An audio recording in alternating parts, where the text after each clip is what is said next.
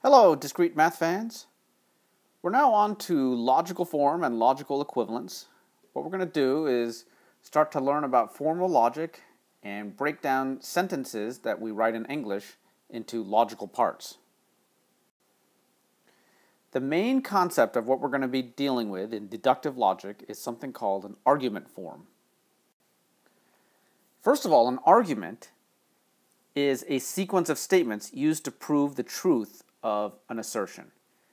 In the English language, when you talk about the word argument, it's really just a couple of people or a group of people trying to make their points and bring in some evidence. In mathematics, we're going to have a much more precise and formal definition of what an argument is. It's just going to be a sequence of statements. When we get to the end, we have an assertion. That is the conclusion of the argument. The statements that are leading up to the conclusion, those are called premises.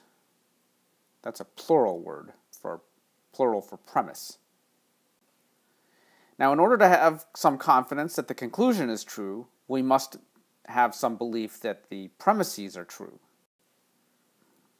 Now, the main thing that we want to do in this section is make a distinction between the form of the argument and its content. Now, we're not always going to be able to tell whether or not the premises that are involved are true. But what we can do is use formal logic to determine whether the truth of the conclusion follows necessarily from the truth of the premises. That is, if the premises are true, does the conclusion have to follow? All right, let's give an example to illustrate the form of an argument. Let's consider these two arguments. Argument number one, either you will see Olaf in class today or he will oversleep. You did not see Olaf in class today, therefore Olaf overslept. Argument number two, a 3x3 matrix is either singular or invertible. The matrix U is not singular, therefore U is invertible. You should see that the structure of these arguments is the same. They are discussing completely different things. One is talking about somebody named Olaf who is sleeping. The other one is talking about matrices in linear algebra. But they are the same form. They follow the same pattern. So we're going to use letters like P, Q, and R to represent the components' sentences. We're going to use the expression not P to represent the sentence, it is not the case that P is true, or maybe simply P is false.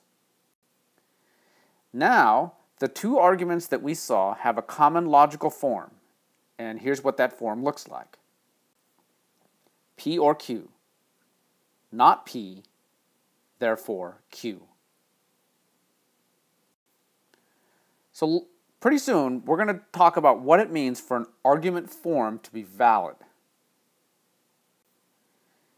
Now, this particular argument form that we discussed is called a disjunctive syllogism, and that's going to come up later on.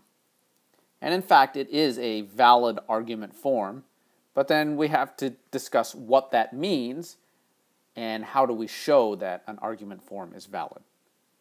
Okay, that's all for now.